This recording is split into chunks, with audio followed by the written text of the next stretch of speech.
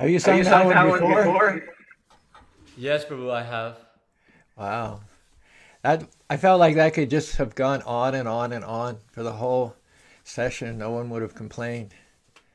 And Shivan, can I tell you something? Your drumming has progressed from just being good to being hot. Thank you, Prabhuji. I mean, it's hot, man. Your drumming's starting to sizzle. Yeah.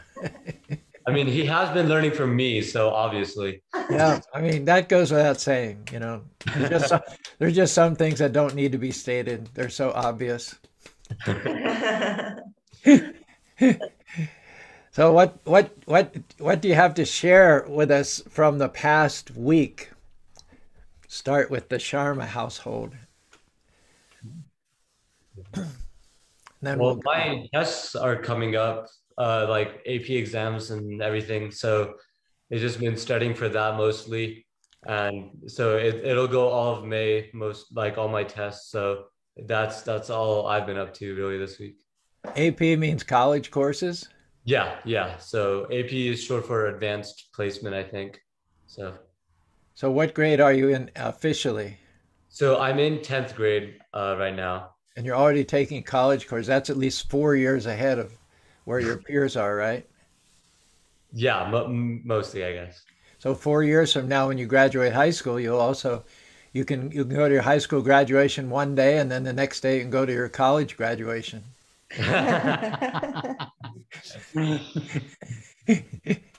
Hopefully, Prohi, hopefully. What about Shivan and Kapil and Vinita? Anything? I took my test too, and I got the results. And out of four is above proficient. So I got, and three is proficient, two is below proficient, and one is like you're bad. So I got 3.9 on one, and then the other one I got 3.7. Wow, amazing. And it had nothing to do with your brother, right? It was all you. Congratulations. Keep it up. Kapil, Vanita, anything? A very exciting week overall. An action-full week, I would say. Things in the family back in India are improving, and then also helping some friends here and back in India. So I think a lot of time with some good friends this week. Excellent, excellent. As Surabhi, do you want to share anything with us from the past week? Sailing along, Prabhuji, I'm reading Gita. I'm on 6th chapter, verse 3. But still the chapter 5th is not gone from my head. So I'm going back and reading again and again, and written some notes and all that, and waiting for this class to happen so I can get little more insight, little more wiser.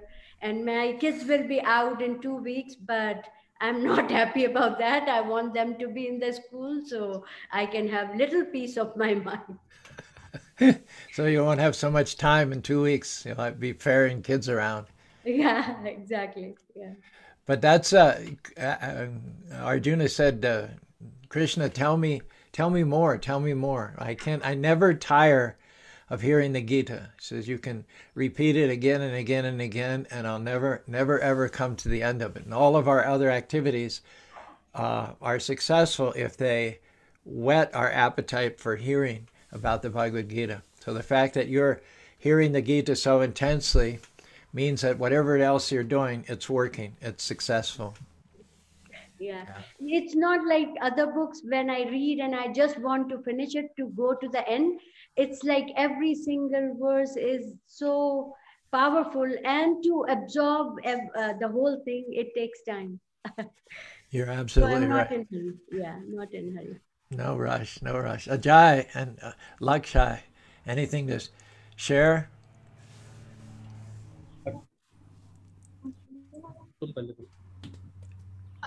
This past week for 6 days, I've been swimming one and I a don't half. hear you very well. Oh. For the past 6 days, I have been swimming for 1.5 hours, and yesterday I stirred the food and I did something for the halwa with again stirring it. That's You what, swam? Did you say you swam for 1.5 hours? not that much. I want to do more. That's You good. swam for 1.5 hours or not? I did. Well, that's amazing. You're in tip-top shape. Phew. Swimming's a good sport. You can do it all your life long because there's no impact. Good job. How about your dad? What did he do? Or what happened to him? So, from last week, I was on the production call 24/7. A lot of stress was there. And then basically I wait for Saturdays because that is the best day for me, because I spent a lot of time in the sense basically 6 or 7 hours in the temple, and I feel so much energy, so much positive attitude, so much positive energy around my body that I take it from there and continue for the whole week. It's true. If you go to the temple on Saturday, you'll see Ajay everywhere. He's full of energy. Full of energy You and see him in the kitchen. You see him in the kitchen, and you run to the temple, and for some reason, he's already in the temple. How did he get there before you? You don't even know. But it's true. He's just full of energy. yeah. Ajay Prabhu also started bringing a signature dish. Bro, that is unbelievable. Seriously, I think that is a good plug for everyone who's listening to us on Facebook, that our prasadam is always next level. But on top of that, when we started getting your signature dish, it is next one. Thank you. Thank you. So before coming there, I have to prepare that. So, and a feeling behind it is like that. I'm full of positive energy. There's some kind of energy comes in at 3 p.m. every week on Saturdays, and then my kids also starts saying, "Go to temple. We are going to go to the temple." All those things are there. So those things are there, and then basically what I try to do the whole week is apart from our work, basically when we are not in the call, I used to have this Bhagavatam from iskcon. I used to listen a lot every day around about 3 to 4 hours, and that also keeps the sense of positiveness inside your wherever you live, and then it gives a positive energy to the kids also. Thank you. So Thank you very much. thank you. Thank you. Britta, I'd like to hear about whatever you have to say. And could you at the end share us your poem? It's such a wonderfully written poem called Sham. If you have it at hand, I'd like you to conclude your comments by sharing that poem with us, if you don't mind. Sure. I could do that. I'm a little bit nervous, but I could do that. I've just also been, we're testing at our school too. So all the kids that have a lot of mental stress right now. And it's funny because they're like, why are you guys making us do this? And we're like, we're stressed out too. Like, They're testing, just academic tests, not COVID tests. Academic tests. Just academic tests. Yeah. Okay. It's testing time in the state of Utah for everybody. So they're doing like the RISE tests, and everybody gets a little high strung about that. So we've been concluding the day with a lot of outside time, which has been nice. Yeah. Good. And then I have just been writing a little bit. I started rereading the Krishna book because it's been a while since I visited this one, and it was mentioned a whole lot in the Swami in a Strange Land, so I thought I would come back to it. That's nice. And along those lines, for some or other, we got to chatting about clouds and the beautiful bluish black clouds over the Wasatch Mountains. And I don't know whether you wrote it this week or whether you had written it in the past, but Britta sent me a copy of this beautiful poem about Krishna's color. And I wanted you all to hear it today. Okay, I'm so nervous. No need to be nervous. It's excellent. And it's totally devotional. Oh, yeah. I think it was you, actually. I can't even remember how long ago, but you were talking about how, like, we don't have a word for Krishna's color in English. But you said that it was like the closest thing that you could approximate it to is like the beautiful blue black of a monsoon cloud. Mm-hmm. And that was just so beautiful and poetic that it just stuck in my mind forever. And so whenever I see those big, beautiful cumulus clouds coming over the mountains, I just can't help but think of him.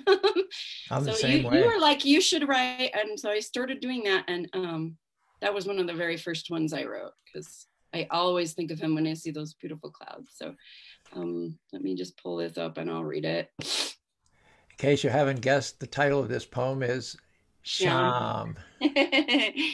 Okay, so here goes. I see you in the shape of every rain cloud, beautiful cerulean form of Hari's hue. Every spring they roll over the Wasatch, smoke blue, strewn across the sky, the promise of water, the deluge, the moisture, the relief. Tender shoots of grass and buds explode. Birds serenade the sun, petrichor fragrance rising up from the soil, heaven sent.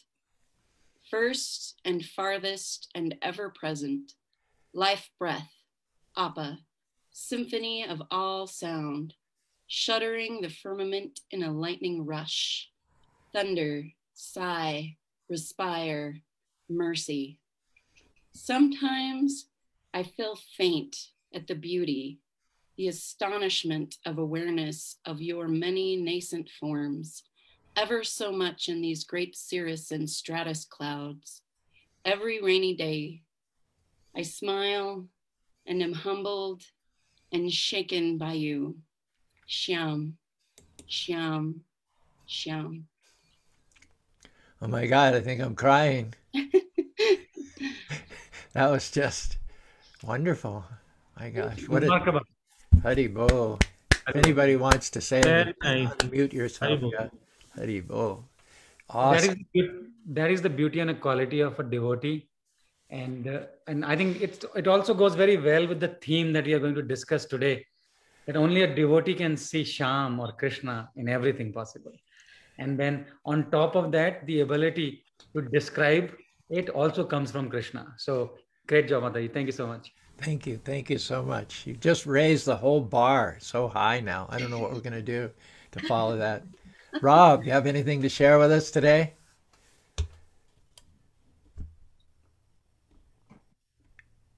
Thank you, Prabhuji. Yeah, that's definitely a hard act to follow there. That was beautiful. No, it's been a fairly good week.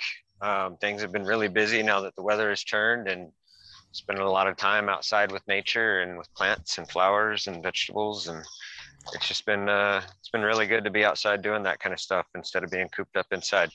So I'm very grateful for the weather change, and I thank Krishna for the job that I have that allows me to work with nature so much.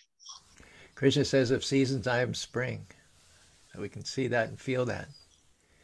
Thank you very much for that. Govinda Dev, you just jumped in amongst us. What are you bringing with you of import? Nothing of import. I'm really just soaking in the images from that beautiful poem. And like all good poetry, it's something that really needs to be meditated on. You don't just read it and get it and move on. And beautifully done. Thank you for sharing that with us, Britta. We'll have to find some means of publishing that with the author's permission at some point, so everyone can commit it to memory and read it repetitively and relish it over and over and over again. You can't just eat. I was visiting for the first time. I haven't seen him, I don't think, during the whole pandemic. A very good friend of mine who lives up in the Avenues, and during the pandemic, he had planted a brand new flower garden, and it was in full bloom, beautiful tulips. And I had a little conversation with him, in which I was just admiring the flowers. He's not particularly religiously oriented. And I said, I was just looking at that. It looks like a beautiful painting. It just looks like a beautiful work of art. And then there was kind of a pause, and I said, and when there's beautiful art, then there must be an artist. Did he get it? Oh yeah, he got it. And it just seemed like one of those moments where you can just see the glory of God in nature, how beautiful it can be. I mean, when you look at those flowers like that, it becomes an undeniable fact, and it's beyond words, it's beyond argument. Either you see it or you don't see it, and I think there are moments of just seeing it. Prabhupada said the single flower by Cezanne, which has no fragrance, it's only one dimensional or two dimensional, will sell for $10-15 million at auction in Sotheby's. And yet Krishna makes millions and millions and millions of such flowers, and millions of species with multi-dimensions and texture and fragrance. And nobody gives any reward or any thought or credit to God. Isn't it amazing? Let me just briefly report on our week, and then we'll go back to Ishan and Kapil for our verse today. We decided, it's been in my mind as I've been greeting people. I've been telling them that the temple opened. The first thing I tell people when I do a tour is the temple opened in June of 2001. And, then I say, wow, we're coming up to our 20th anniversary here next month. And so that all just sort of, I don't know why, because we had a wedding on Friday outside. They used a lake stage. It was a beautiful, beautiful wedding. Hundreds of people here, beautiful atmosphere, spring mood. And it just came to me, we should have our 20th anniversary of the opening of the Spanish Fork Temple on a Sunday evening, and do it outside with speakers and dance performances, continuous free prasadam, and have continuous kirtan on the inside of the temple. It just all sort of came together in a vision to me. And then I texted Dinesh. Dinesh is the key figure in the community that really made it happen, donated generously and got it. And I said, will the 27th of June work for you? He said he and Kalpan will probably be traveling on 27th. And he said, but the 20th would work. And so I said, okay, the 20th it is. So of course we're going to have Dinesh as a speaker. We're going to invite other members of the Hindu community as well as the Mormon community to speak. We'll invite Sarika and maybe Divya as well as Sonali. At least one of those three groups to do a presentation. We'll have Jai Krishna and invite Govinda Dev. We hope you can organize some kirtans in the temple room.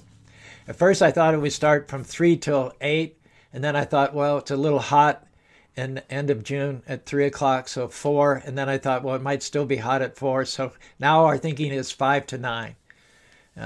June 20th will be one of the longest days of the year, so it'll be light until like 9:30. So there's no need to start it at 3 or even 4. I think 5 would be a good starting point. So if you all endorse that idea and give us your blessings, we'll make it official and open up an event page on our Facebook. Prabhuji, I am in, and also I would like to tell for this event and for the Holi that I am ready to volunteer wherever you want me to put it. I'll give my 100%. Thank you so much, Jai. It'll be 2 successive weekends, the Holi on Saturday the 12th in Salt Lake City, and then 8 days later, the opening of the temple. So there will be a lot of volunteerism to do. So thank you very much, Ravi. Jai. So we'll go back to Kapilji and his 2 sons to read us the verse, the purport, and open up with comments. Today we are reading from Srimad Bhagavatam, 1st canto, 2nd chapter, 32nd verse. Yatha hi avahiti vahini darushu ek savayonisho nane bhati vishvatma bhuteshu che puman. Translation and purport by His Divine Grace Swami Srila Prabhupada ki jai. The Lord as Supersoul pervades all things, just as fire permeates wood, and so he appears to be many varieties, though he is the absolute one without a second. I'll just read a few lines from the purport as well. Purport, Lord Vasudeva, the Supreme Personality of Godhead, by one of his plenary parts expends himself all over the material world, and his existence can be perceived even within the atomic energy. Matter, antimatter, proton, neutrons, in all these, one can perceive the manifestation of the Paramatma feature of the Lord by proper spiritual culture. As from wood, fire can be manifested, or as butter can be churned out of milk, so also the presence of the Lord as Paramatma can be felt by the process of legitimate hearing, chanting of transcendental subjects, which are specially treated in the Vedic literatures like Upanishads and Vedantas. As I said that this goes very well with the theme. And thank you, Brita Mataji, the way you shared your experience with Krishna. We want to hear it, we want to recite it time and again and remember it. It was so powerful. Govinda Prabhu, when you said that if there is this fine art, there's definitely an artist. And then Caru Prabhu complimented by saying that often when we see an artist, they have a stereotype or there's a particular USP that goes well with this artist. But what to talk about this artist who, like every 50 miles, you see the change in art. You see the change in his creation, both matter and non-matter. So as Raw Prabhu said, it's very hard act to follow. I'll just read few sentences from the 7th chapter of Bhagavad Gita. The title is Seeing Krishna in Everything. No truth exists beyond myself, so do not be misled. For everything is strung on me as pearls are strung on a thread. I am the taste of water and light, the moon and sun. I am the sound of Om and all the strengths in everyone. I am the fragrance in the earth, the heat in raging blazes. I am the life, all that lives, and the penance of all the sages. And it is such a powerful chapter that almost forces you to see Krishna in everything. So that is from my understanding of this verse.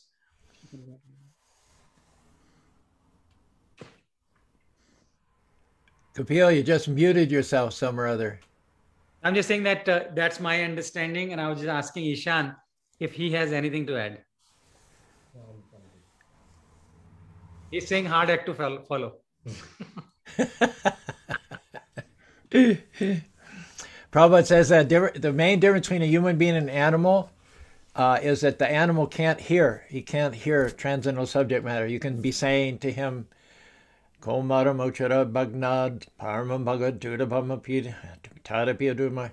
And the animal is just asking, is he talking about food? Is he going to give me food? Is the subject matter food? What sort of food? You know, when's the food coming? So The animal cannot hear about the absolute truth. He cannot hear properly and attentively like, say, Sarabi.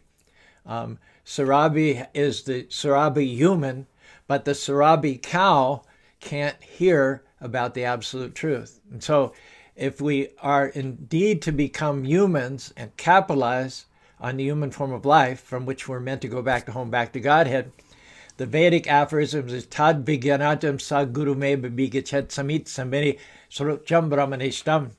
One must. It doesn't say one can, or one has the option, or if one feels like it. But Prabhupada says the Vedic injunction is, if you have a human body and you want to fulfill the potential of a human form of life and turn this human body into a spiritual, eternal body, then you have to hear from a bona fide spiritual master. You have to. You must. Prabhupada says it's not optional. Just like you think of wood. Let's say you're out in the winter and it's cold, and unless you light a fire, you're going to die. So you can't call the fire from within the firewood. You can't do that. It won't work. You'll still die of cold. There's only one way that you can, there's fire within wood, but there's only one way to bring it out, and that's to bring fire externally. So you've got, if you're ever going to go hiking in the woods in winter, make sure you take some matches with you and make sure they're in a plastic bag, because if you don't have matches, you would be surrounded by wood. Reminds me of that poem. He said, "Oh, I'm surrounded by an ocean of water, but not a drop to drink." The water doesn't do him any good because it's all salty. So you can be in the forest and there's so much fire present. You're surrounded by fire because every piece of wood has fire within it. But if you don't have matches, it's not going to do you a bit of good. You're still going to freeze to death. So the fire within us has to be ignited externally by the fire of the spiritual master. There's absolutely no other way. And this isn't being narrow-minded or dogmatic or fanatic. It's just a practical point that only fire can bring out fire. So only a lover of God, only a practicing lover of God can bring out the dormant love within you. And how did he get to be a lover of God? He or she heard in their turn from their guru as well. Comments, additional thoughts and insights? Oh, it's like coronavirus. You have to get it from someone, but it's a good infection. No, that's not totally joking point. It's a good infection. You have to catch it. Only someone who has the quality of transcendental knowledge, whoever has who is a pure devotee, can actually light the fire that is latent within everyone. And good to know that you really can't self-generate. You really need to have someone who is willing to take you by the hand and who will give you the instruction and can actually give you the knowledge that's necessary to self-realize.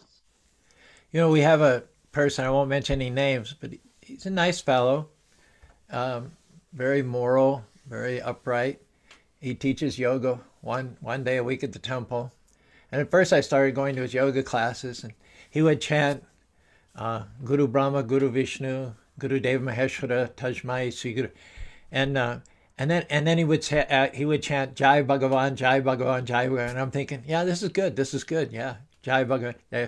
But then he starts saying that you don't have to look to any external force as Bhagavan. You're Bhagavan. Everything you need is contained within you. So you don't have to take assistance or shelter of any other source. You don't have to have anyone else as a crutch or a guide or as a mentor. You just have to tap the light, the truth, the knowledge which is within you. And that's, you know, I mean, we also say that, but we say that there are two souls within you. Here's the individual soul, which is 1/10,000th size of a tip of a hair. And then accompany the individual soul is the Lord of millions of universes, who knows everything and who can negotiate our way out of this material world. So when you say you don't have to resort to any other person or depend on, you know, I just kind of cringe, you know, and I stopped going to those yoga classes because I felt like I was hearing something which was really off, you know, which was really off. I don't think that I can, if you're in the middle of the Pacific Ocean, you know, what he's saying is basically, you don't need a helicopter, you don't need the Coast Guard, just grab yourself by the back of your shirt and pull yourself up out of the ocean. Well, good luck with that.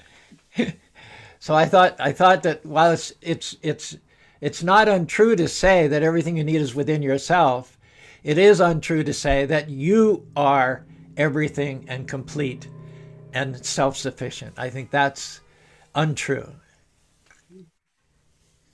Yeah, I would have to agree with that 100%. Prabhuji. I mean, like, so as a young person, I don't know why exactly I was drawn to poetry, but it's just been something I've always been fascinated with. I love words, and they ignite something in me. I just absolutely love the sound of Sanskrit. I think it's so beautiful. But when I was younger, like I would say that most of my poetry was really kind of bad. It wasn't without like my teachers and the people who helped me like fine tune that and dial it down that it got better. And then like by having association with the devotees, like all this stuff that I found inspiring, it was like, oh, well, that's why. That is why it's inspiring, and that who inspires it. And when that came through, it just became so much better, like almost effortless. It feels like it's not hard now. Like before, I used to have to just like really wrangle the words down perfectly. And when I think of Krishna being in everything and part of everything, and we're all part of him, but he's also outside of us, and he's the thing that animates this all. Like, it's just so easy to find inspiration everywhere, you know? And it's not difficult to describe it because it's just everywhere you look. It's like Govinda Dev was saying with the flowers. You can't look anywhere without seeing him once you know he's in everything. Excellent. Krishna, in fact, is the source of all creativity. Wherever we see great art or great poetry, it's always spiritually inspired. It always comes from the extra presence of the Lord within the heart. Your comment reminded me of a verse here, a 32nd verse, just a little bit further on in the Bhagavatam, 9th chapter, 3rd canto. Yada te sarva bhuteshu dadashu agnim iva stitam pratichakshita mamloko jahi tarya eva kashmalam. This is Lord Brahma asking Krishna, how am I not to forget you? I want to live my life in light and not in darkness. I want to live my life conscious of your presence everywhere and not in unconsciousness or separateness. So how do I do this? What's a technique? Now, Krishna directly tells him, Yada te sarva bhuteshu. You see me always at all times, sarve bhuteshu. You see me within all living beings, the flea, the ant, the grass, the tree, the fish. Everywhere there's life, Krishna tells Lord Brahma, you learn the art of seeing me within. How? Dadashu agnam ivashtitam. Dadashu means wood. Shtita means situated, and agni means fire. Think of me within all beings just as you think of fire within wood. Wherever you see wood, wood may be different shapes, it may be different sizes. There may be pine, there may be redwood, there may be oaks, there may be maple wood, different species, you might say, different categories of wood, different shapes of wood, different ages of wood.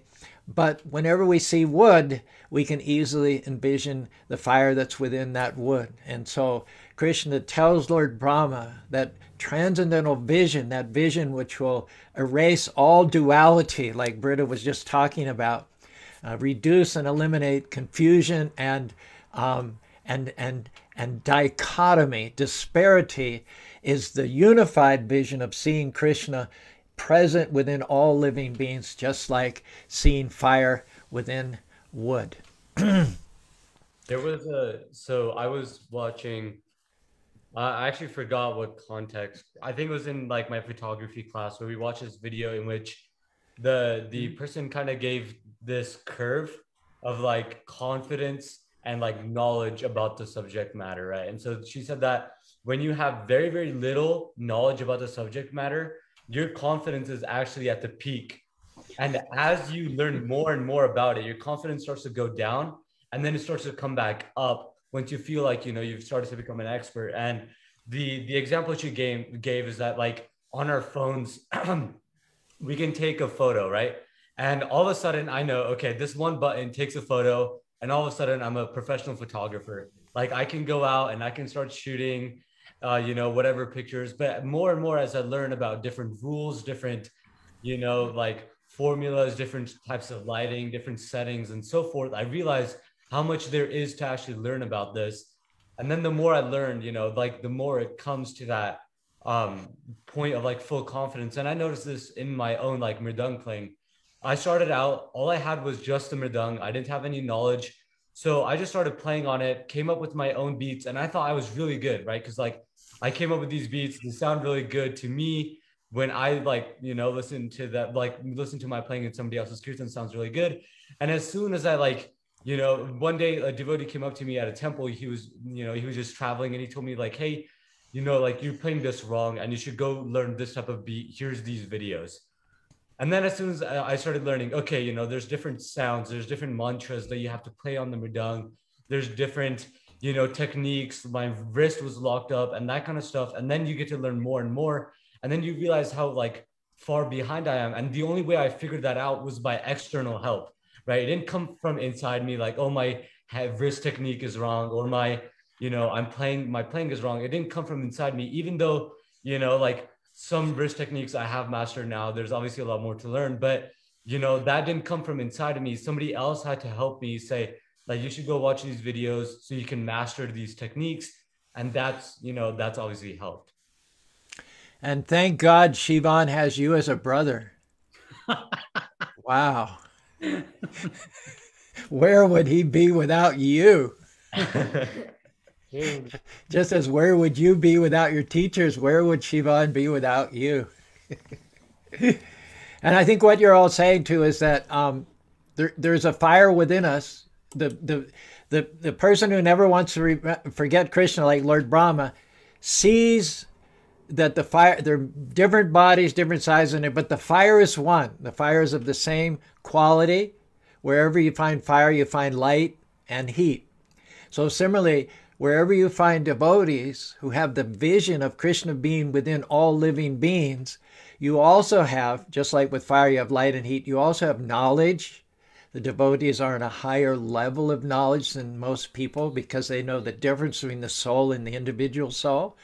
And they're also detached. They don't care to chase after the Lord's shadows in the form of this material energy. They want the substance. They want shelter at the substantive lotus feet of Krishna. And when you make Krishna your goal, what you're doing is you're connecting the fire within to the fire of all knowledge, of all creativity. And so when you took advantage of those teachers, and when Britta started reading more about Krishna consciousness, then the fire that was within started connecting and interacting and interpreting and beautifying the external world. You see it all in connection with Krishna, with Syam. You get an integrated view, and then fragmentation, confusion, creative log jams just don't happen anymore.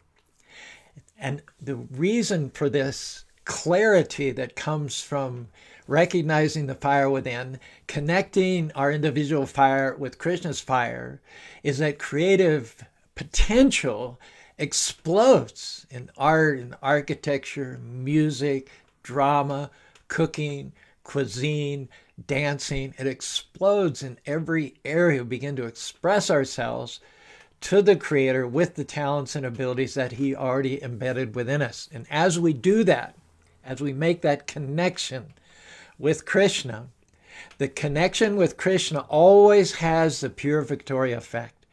Just like you're talking about COVID. If you spend enough time outdoors, you won't get COVID because the sun purifies. It purifies impure things. If you have COVID, studies have shown that if you recuperate outside as much as possible, the symptoms will be reduced and the disease will go away much more quickly. So when you avail yourself of the sun of Krishna, when the fire inside connects with the fire outside, the result is that all of the dirty things within your heart, all the things which cause confusion, disorientation, the things which are holding you back are destroyed by the fire of transcendental knowledge and the fire of devotional service. This is confirmed in the 37th verse of the 4th chapter of the Bhagavad Gita, where Krishna tells Arjuna, Yate domshi samidagir bhashmasat. Bhashmasat means ashes.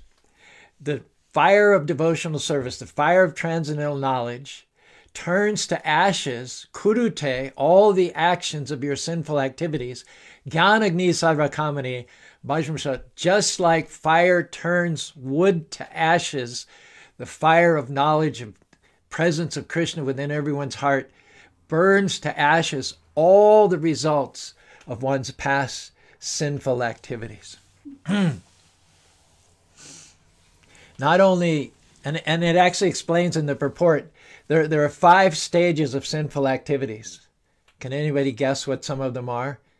It's not only turning the result that the ones that you've performed, but it's actually also preempting the sinful activities that you would have performed had you not been in Krishna consciousness. One of those 5 sinful activities, I'm guessing, is gambling. That's how they manifest, yeah. And Elicits. one is intoxication, having something not very well with another gender of yours, which I'm not going to say what it is. The next one is animal slaughter, and that's all I remember. One more. Intoxication. Intoxication. Thank you very much for that, Lakshay. And the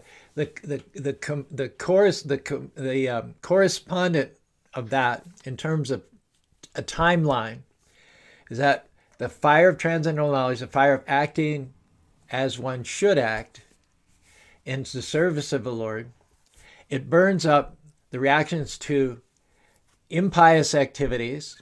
It also burns up the reactions to what else? What other type of activities?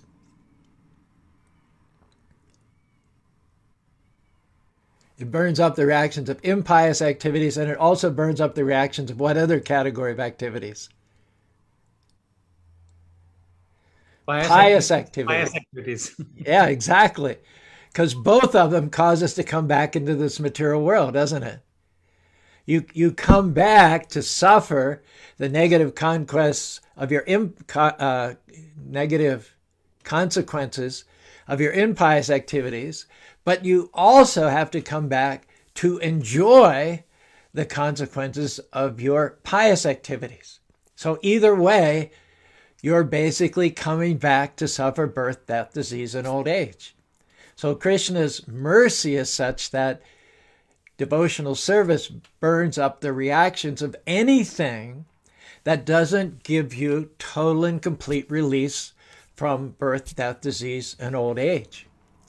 Now, the things that hold us back are sins in the making.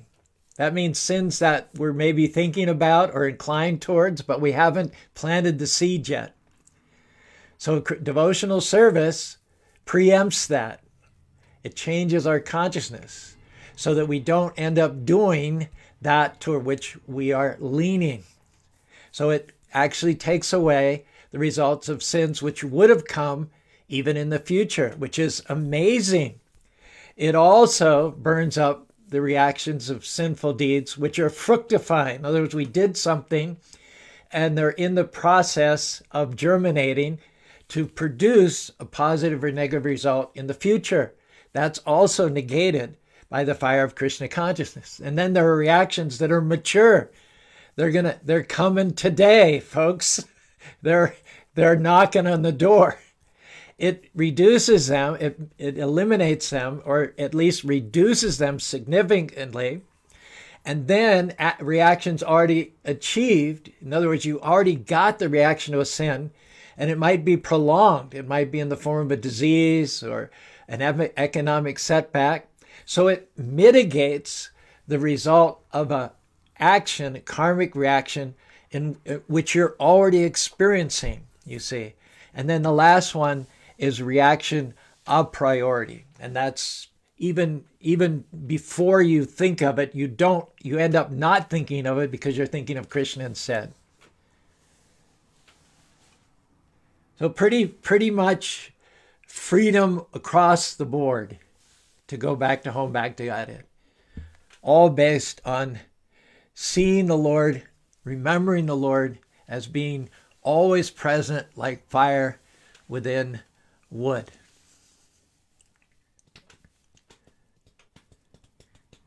What are your thoughts, Surabi? A lot of these verses are in the 3rd and 4th chapter of the Bhagavad Gita, also 3rd and 4th canto of the Srimad Bhagavatam.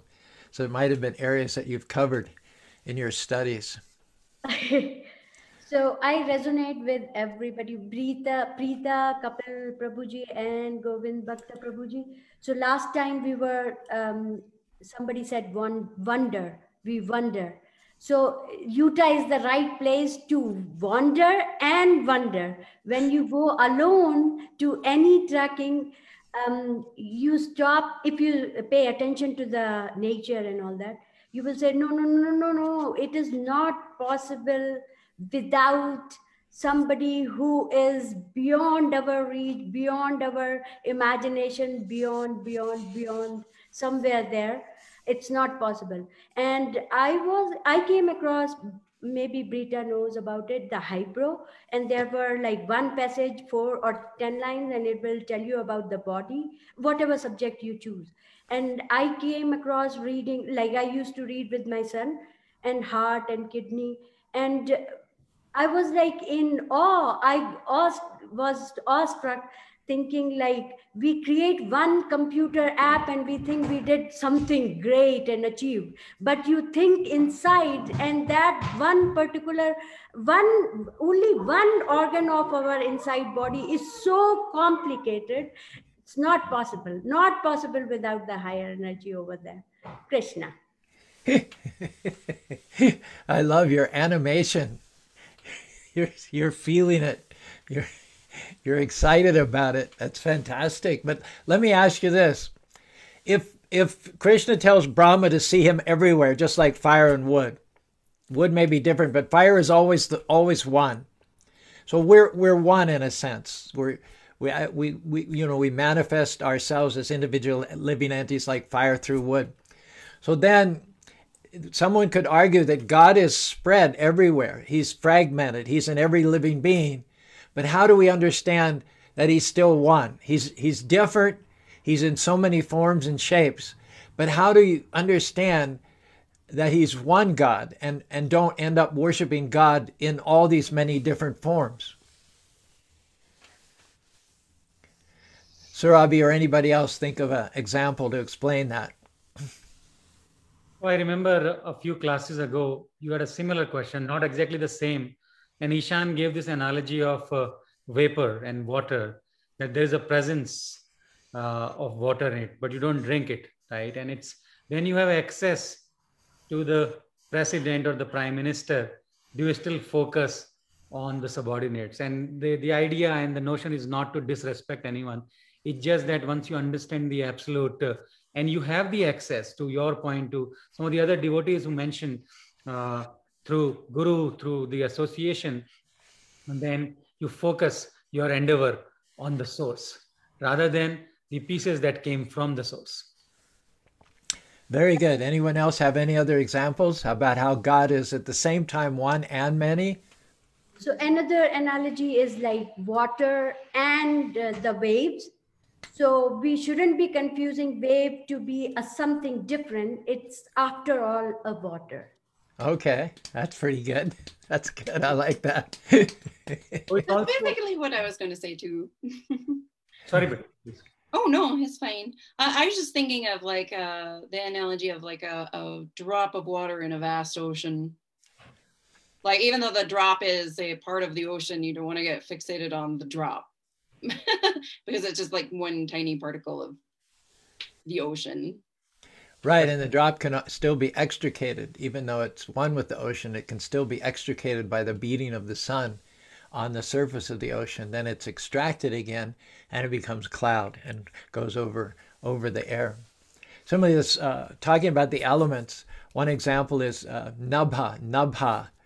Nabha means the sky. So you have space, what we call space, or the sky, or air. You can even think of it in its more gross form. So let's say there's a lot of pots sitting all over the place. So air is one, or sky is one, and yet it's in each and every pot also. So it has its all-pervasive, ineffable form, but it also manifests itself in, it fills up what would otherwise be a vacuum in each and every pot. Another example is the moon. We all know the moon is one. But at night, you'll see that same moon reflected on pools, rivers, lakes, buckets of water. If you looked down only, you'd see so many moons. You'd see dozens and dozens of different moons. But if you looked up, you'd realize that there's really just one moon. It's appearing as if it were many, but the moon itself is actually one, just in the same way that the air is one, although it can appear in different pots, and so on and so forth. So similarly, wood appears different, but within the wood, there's fire, and fire is basically one indistinguishable entity, one integral phenomenon, one integral living being.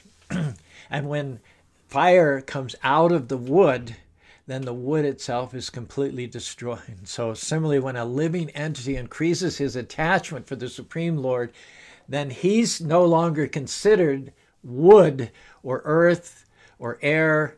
He's considered, someone on fire with devotional service is considered to be like fire.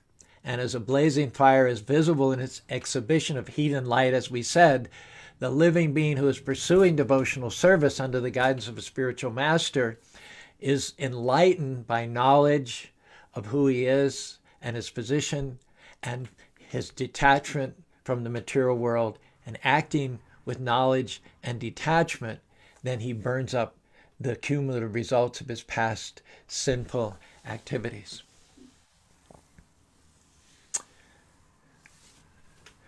Govinda, you've been silent for too long now.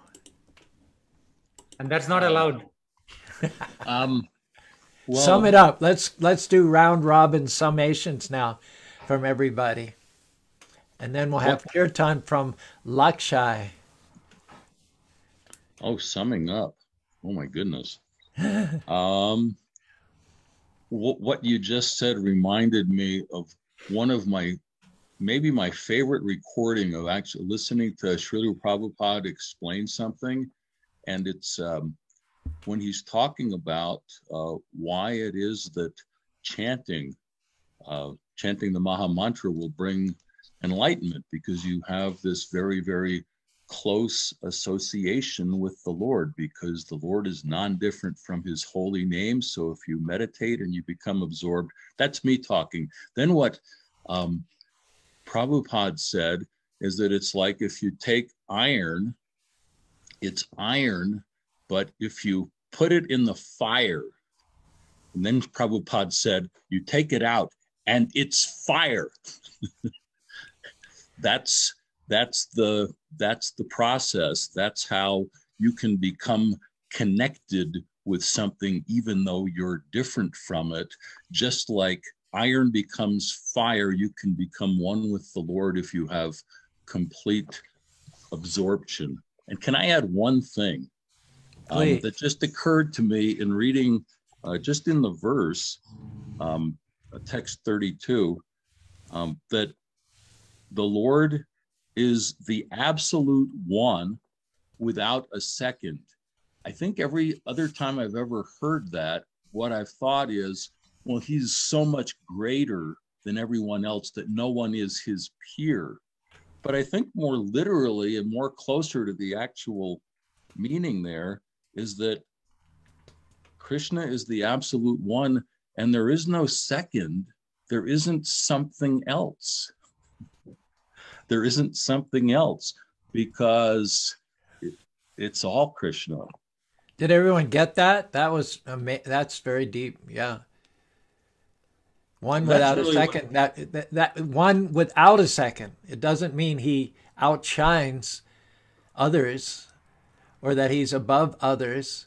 It means that there are no others. There's only Krishna. There's nothing else. And that vision is what burns up anything that keeps you in this material world. It burns up the reactions of all your sinful activities in 5 different phases. It enlivens you in terms of your talents and abilities, artistry, music, dance, poetry, drama. It sets you free to pursue the glorification of the unlimited Lord. And you know, the thing is, Krishna's fire is always good. Now, in the material world, fire is not always good. It can be good. It warms you on a winter day, cooks your food, but it can also be extremely destructive. It has that other side. If you're not careful, it can burn your house down. It can cause a lot of pain and disfigurement. But with Krishna, the fire of Krishna is always good. We've talked about all the immeasurable benefits that come to somebody who awakens the fire of their devotion and connects it with Krishna. There are just so many benefits on so many different levels. It's almost tragic if someone gets a human form of life and misses it. It's not almost tragic, it's very tragic. But when Krishna gets mad at the demons and he kills them, he burns them up in the fire of his anger. It also destroys their sins as well and gives them a type of liberation. So in the material world, fire can be good or bad, depending on how you use it. But in connection with Krishna, the fire of Krishna is always liberating, whether it's directed towards his good sons or bad sons. The bad sons don't get a loving position in the intimate company of the Lord, at least not right away, but they do get the removal, the erasure, the immolation of all their sinful activities. I came across this verse when Krishna was going to kidnap Rukmini in the 10th canto. Krishna says, of Rukmini, he says, Tam aniyasha unmatja rajana pashadan nidhe matparam anavajangim edasha agni sikam iva. Agni means fire. So Krishna says of Rukmini, all the kings of the world, they're lusting after Rukmini. And they're trying to force her to choose one of them for her husband. They're all assembled there. They're all wearing their best. They got their guts sucked in and they're posing for her, hoping that she'll choose them. And Krishna's not there. Krishna's not invited. She's not given that option. But she only wants Krishna. And so Krishna says of her, she has dedicated herself exclusively to me, and her beauty is flawless. Krishna sneaks into, he's the party crasher, he's the gate crasher. He comes into the arena on his chariot, and in full view of all the kings that are lusting after her, he takes her on his chariot and rides out with her right in front. They're so stunned, they can't even do anything about it. And many of them, seeing Rukmini in public for the first time, seeing her beauty, they already fell to the ground. They swooned, or they fell off their horses, or they fell off their elephants. So Krishna just majestically and taking his time rides out of the arena with Rukmini on his chariot, and it takes the warriors a while to figure out what happened, to compute the boldness of it, the outrageousness of what Krishna's just done, and then to pull themselves together, get their weapons, get back on their horses and chariot, and give pursuit. And Krishna says, he says, I will bring her back to Dwarka after thrashing those worthless kings in battle, just as one brings a blazing flame out of firewood. Prabhupada says here, when latent fire is aroused in wood, the fire bursts forth, consuming the wood in the act of manifestation. Similarly, Lord Krishna boldly predicted that Rukmini would come forth to take his hand, and in the process, the wicked kings would be burned by the fire of Krishna's determination. And being thus burned, they would get liberation of a sort. So however you come into contact with Krishna, as a friend or as an enemy, it has the result of freeing you from all sinful reactions. So that's my wrap up. How about your wrap up, Kapil and Sons? So I want to thank Britta and everyone else to make it such a very poetic conversation today, starting with Sham. So I'll remember Sham, and you gave me another way to remember him. And would like to have, if you have the soft copy, please share with us, or Charu Prabhu, he can distribute among us. And it's hard to believe when you said that my initial poems or the poetry was not good. The poetry is always a very clear expression with all these mixed feelings. These were great words, that too in a great order. So thank you so much for that. My rap, Prabhu, is seeing Krishna in everything. That is, I think, the message. Sometimes we put so much effort to know about someone, and very loosely you say that, don't worry, I know you. But our focus today is, do you really understand me? Do you really understand Krishna? And you cannot understand Krishna unless you start seeing him everywhere. And these were some great expressions and analogies that everyone shared. So I feel blessed that you gave me a lot of clues that I can start seeing Krishna everywhere. I just want to conclude, since it was very poetic, I want to read a couple of lines. Krishna says, the good, the dark, the passionate, all come out of myself. These modes do not control me, unlike everybody else.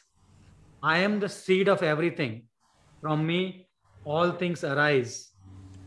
I am the great man's power and the wisdom of the wise. So that's my rap, bro. Haribo. My main takeaway was what Govindadev Prabhu said with the, because I definitely, when I was reading the purport, right, to me it also came out as like Krishna is second to none, and that kind of vibe, not like the, Krishna is everything and there is no second, which I thought, yeah, that's definitely like a realization I've had, which is, and I thank you, Prabhu. That was stunning. Thank you, Govinda. Surabi, what's your takeaway? Obviously, seeing Krishna everywhere, that keeps you calm.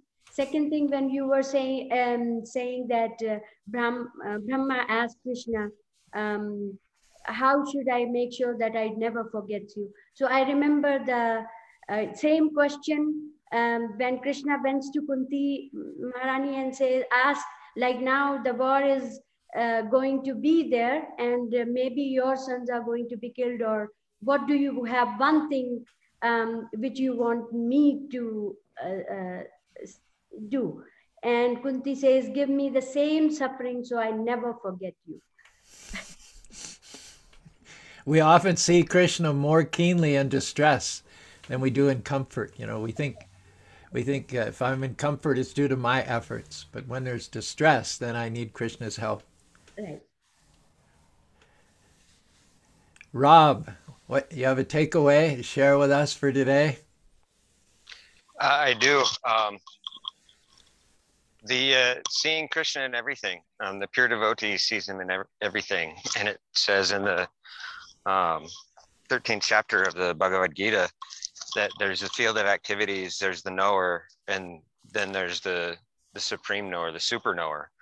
And Krishna is in all of these things. He's in everything, and to think of him as fragmented, I feel, is like trying to place a material restraint on his power, on his supreme opulence and omnipotence. And why does he have to be fragmented to be in everything? He's in everything and exists beyond everything all at once. It's a hard concept to grasp, but once I can see that, then I feel I'm getting a little bit closer. Krishna is inconceivable. That's what makes him God. The fact that he's everywhere and separate is what makes him God. And the fact that we're everywhere and not separate, that we can't be in two places at one time, is why we're not God. So, Lord, please never dupe me into thinking or calling myself Bhagavan. That's all I ask as a result of today's session. I'm not Bhagavan, not by a long shot. I need Bhagavan to get me through this. But if I say I'm not Bhagavan, then how am I going to cry out heartfeltedly for the help of Bhagavan? Hare Krishna, Krishna Krishna, Hare Hare, Hare Rama, Rama Rama, Hare Hare. Britta, you have a takeaway for today? So much, Charu Prabhuji. It's just, anyone who has a gift of any kind, if they devote it to Krishna, I mean, that's what it's there for, you know? So, and I was thinking too, in the Bhagavad Gita, there's this, whoever knows profoundly my divine presence on earth is not reborn when he leaves the body, but comes to me. That's everything that we've been saying today, and just seeing him in all things. My like little tiny way of expressing that, it's already been done. I mean, everything's there in the Gita. It's just this is my personal interpretation, but anything and everything has already been said more profoundly with more beauty, and it's all there. And just trying to, you know, express that on my own, it feels very humbling. And obviously all the inspiration is coming from there. The more I read these sacred texts, the more inspired I feel, and just see everything all around me as an expression of the Lord. And I don't know, it's hard not to be like just excited to wake up every day to see it again. I don't know how there can be depressed devotees ever. I think it's impossible. So just everything that everyone said is beautiful. You know, we've all sat in front of the fire and just been fascinated. You look at fire and it's just endlessly, it's just fascinating, and it's unpredictable. That's one of the things that attracts us to the fire. It's all these beautiful hues and flavors and textures. There's so much variety within fire. It attracts us because it's bright. It sort of says, look at me, look at me, look at me. And we never get tired of it. And so when you said I look forward every day, I thought of the newness of Krishna. Just like fire is always renewing itself, always transforming itself. It's never the same from day to day. And it can always go here, it can always go there, unpredictably. And so Krishna consciousness is like that. It's exciting. Krishna is unpredictable. You never know where he's going to take you. So you need to be flexible. You need to let go and let God, and get ready for every day to be a miracle, every day to be a new adventure. Thank you for that. Thank you all. We come now full circle to Ajay and Lakshai. Make any comments, what your takeaway is for this, and then please finish out our session today with a kirtan ala Lakshai. So what I have learned from the conversation today is Krishna is a realization, and that realization comes by surrendering to him. And then the ways which we can surrender to him is by chanting, by meditation, by by serving others. So it's a realization. I purely think about it's a realization, and that realization comes in and goes down through you is through all these three or four ways or three or four tools. Krishna only says when he was when Arjuna was there in the battleground in Kurukshetra, he said that he was not willing to fight with his grandfathers and his uncles and his cousins. And at that time, Krishna says to him, "Surrender to me. I will take care of everything. You just surrender and do your things. Whatever is expected from you, I am there with you." So that's the reason why Krishna was a Sarthi in the Kurukshetra.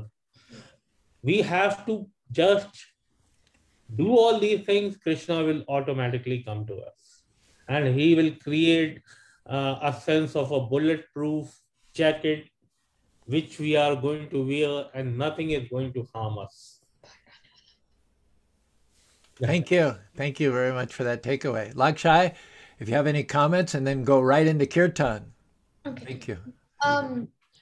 To me, I think how to remember that God is in everything is that how Govinda Prabhu said that there is an artist behind every good painting. I think that we are the good painting and the artist is God. So that's how I think God is in all of us. Haribo, Haribo. That is the real rap. If That's someone the can rap. summarize the entire session in 4 or 5 words, that's what you have done. God You bless you. hit the bullseye, Lakshai. Hit the bullseye. Thank you. How do I have to do the kirtan? You can do Yeah, it. you still have to do the kirtan, you know. Yeah, but how long? You can do it. Few minutes. 10, 15, 20, 30. No, just a few minutes. Okay. Hare Krishna, Hare Krishna, Krishna Krishna, Hare Hare, Hare Rama, Hare Rama, Rama Rama, Hare Hare, Hare Krishna, Hare Krishna, Krishna Krishna, Hare Hare, Hare Rama, Hare Rama, Rama Rama, Hare Hare, Hare Krishna, Hare Krishna, Krishna Krishna, Hare Hare, Hare Rama, Hare Rama, Rama Rama, Hare Hare, Hare Krishna, Hare Krishna, Krishna Krishna, Hare Hare, Hare Rama, Hare Rama, Rama Rama, Hare Hare, Hare Krishna, Hare Krishna, Krishna Krishna, Hare Hare, Hare Rama, Hare Rama, Rama Rama, Hare Hare, Hare Krishna, Hare Krishna, Krishna Krishna, Hare Hare, Hare Rama,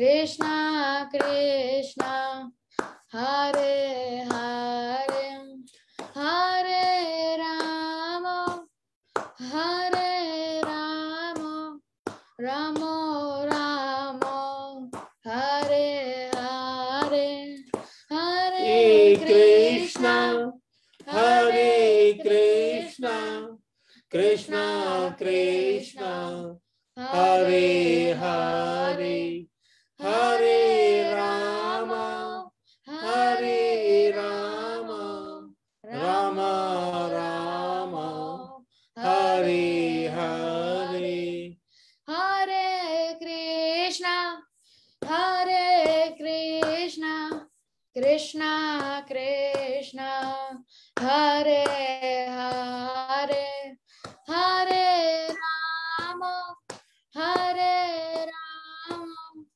Rama Rama Hare Hare Hare Krishna Hare Krishna Krishna Krishna Hare Hare Hare Rama Hare Rama Rama Rama Hare Hare Hare Krishna Hare Krishna Krishna Krishna Hare Hare Hare Rama Hare Rama Rama Rama Hare Hare Hare Krishna Hare Krishna